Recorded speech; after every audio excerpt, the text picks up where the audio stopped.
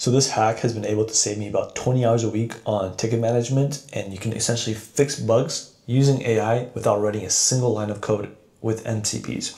Now, you probably heard all the hype with MCPs. They're essentially model context protocols that was released by Anthropic. And what it really is an interface between your AI assistants and your existing tools, dev environments, or repositories. Think of it as a two-way connection between your AI agent and your data.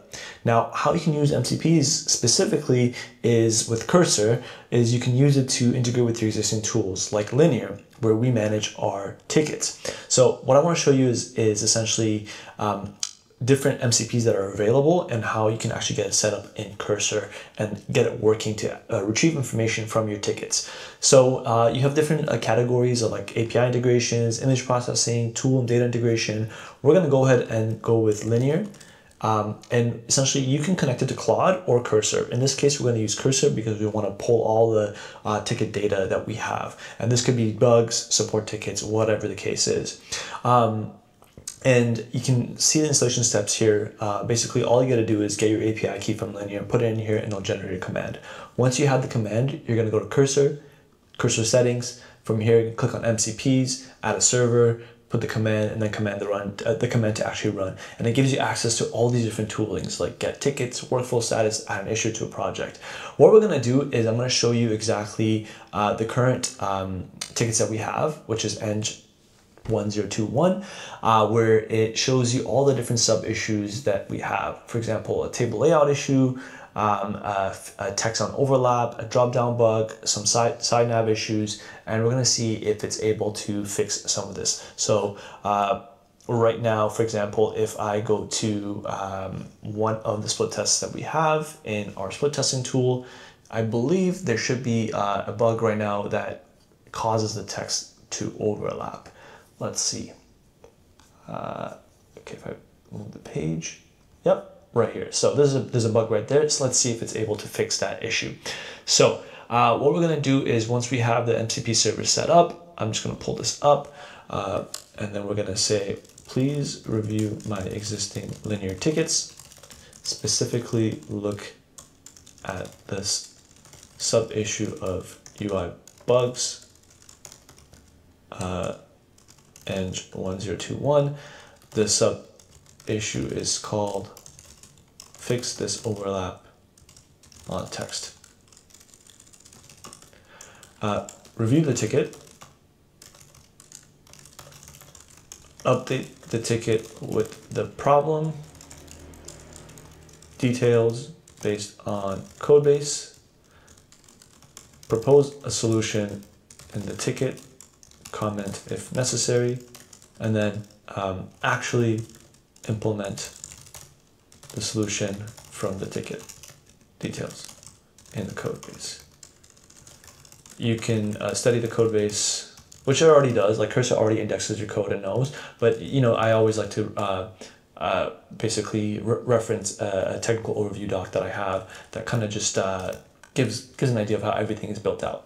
So let's go ahead and see it run specific tool calls within Linear, for Linear, to get all the data that it needs around the ticket. So we're going to approve the tool call. It's going to take a couple steps, but I'm curious to see if it's able to pull the ticket data, propose a fix, and then from there, actually fix it and see if it works. It may not work, we'll see, let's see, but sometimes, most of the times it does, and it's very detailed, and it's going to save you a lot of time for you to do that. Hopefully what we can see in this full end-to-end process is we're able to get the tickets reviewed, update ticket status, generate a fix, and then generate a PR automatically, and just get you to save a lot of time. Okay, cool. Let's see if it's asking for the specific sub ID. Let's see if we can pull the actual sub ID. Okay, so what we can do is, oh yeah, it's called Eng1021. It's a sub issue of UI bugs.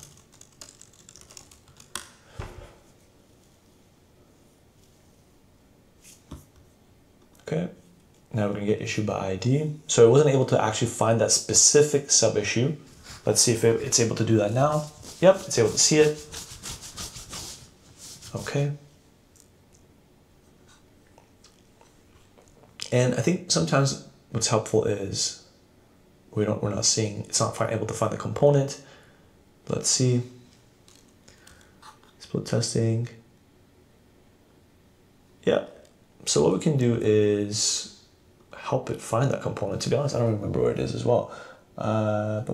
Experiment list. I think it's right here. Yep. I think it's in here. Confirm location component file, which is the path. Yep. Okay, so now we're giving it its component. Most cases you don't need to. You know, the indexing is it is a complex and big file, and typically I would be surprised if it got it in one shot. But what we're seeing is, oh wow, so boom, perfect. It was able to find the problem, give you technical details, a solution, and let's see if it's actually implementing the solution and gets it working.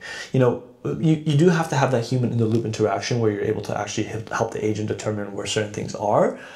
I think this was an isolated incident. In most cases, it is able to pull the code base and determine where things are.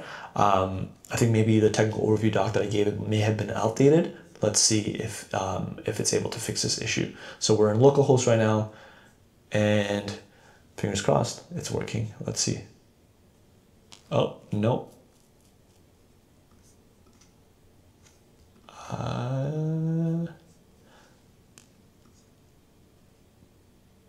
Let's give it a restart.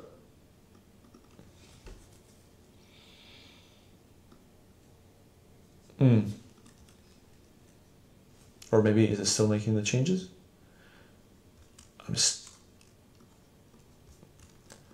Okay. I'm still seeing the issue. When I resize the window, the text overflows. Okay. Oh wow, so now it actually provided a comment. Now in this case, it thought it fixed it, it didn't. And it thought that even though it added truncation, it still didn't work. So let's see if it's able to actually get it right this time.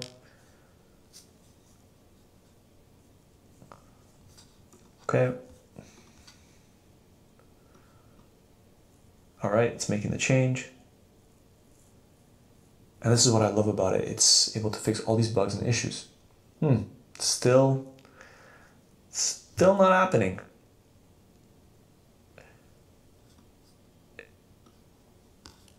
I wonder why. It's still overflowing. Perhaps cause it to line break or truncate it.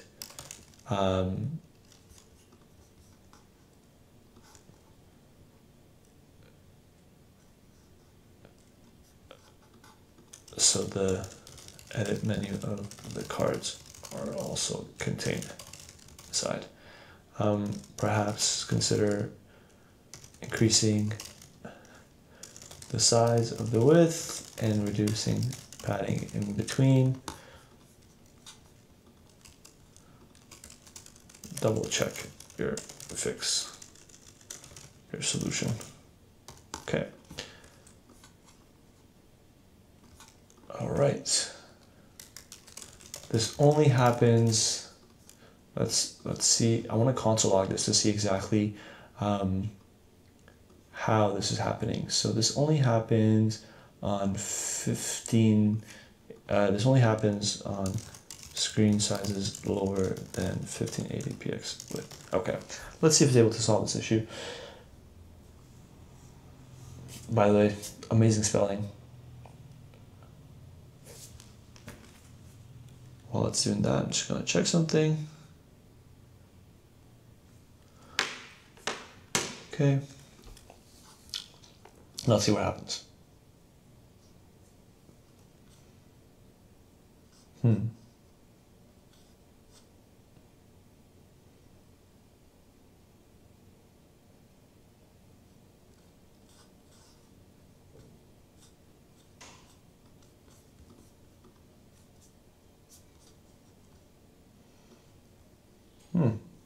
Okay, it's working here.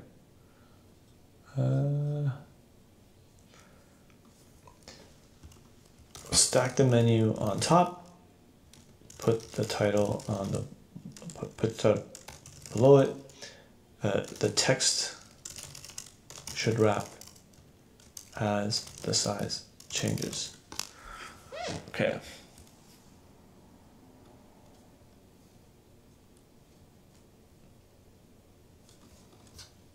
Let's double check where it's going. Card head, header, split tests. Oh.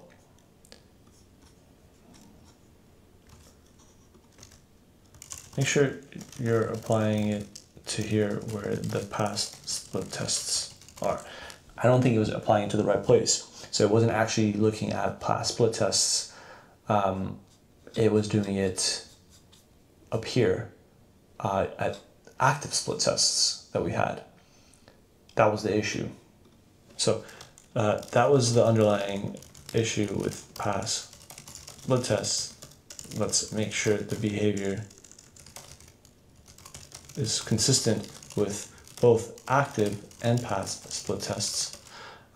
I did notice you added extra padding. Let's revert that since we were, let's reduce that. After that, update the linear ticket with the fix. Okay, let's see what happens. So I was able to get it right. We're now seeing the text actually wrap down, which is fantastic, which is exactly what we wanted. So now, what we're gonna do is get it to actually generate a PR once it's updated the linear ticket and get the PR approved. Let's see how that works.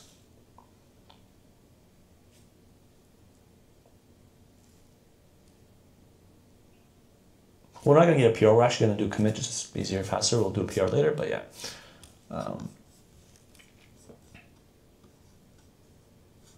Oh, did it just completely nuke it? No, perfect. Okay, all right, sweet. Okay, perfect, great.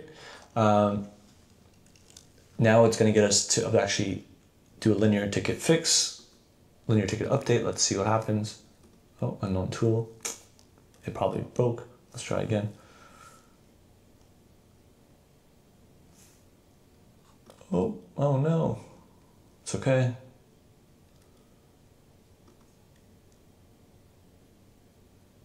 What's the best part of this? MCPs are still a work in progress, but that's fine.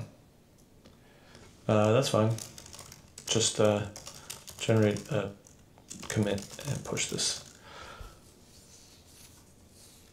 Okay, so what did we cover today? Essentially, we covered exactly what MCPs are, how you can use MCPs. In this instance, we used it for ticket management with Linear, but you can also actually use it to be able to connect it with browsers, like browser tools to do console logging, screenshot using Puppeteer to actually give you back screenshots of what it's made, so it has context, visual context. You can use agents, browser agents, to actually do individual QA and give you essentially additional abilities or augment your existing agentic workflows while you're coding and save you a lot of time and give you the speed that you need. I hope this was helpful. Let me know how you're using MCPs and what you want to see and what you would do, and peace.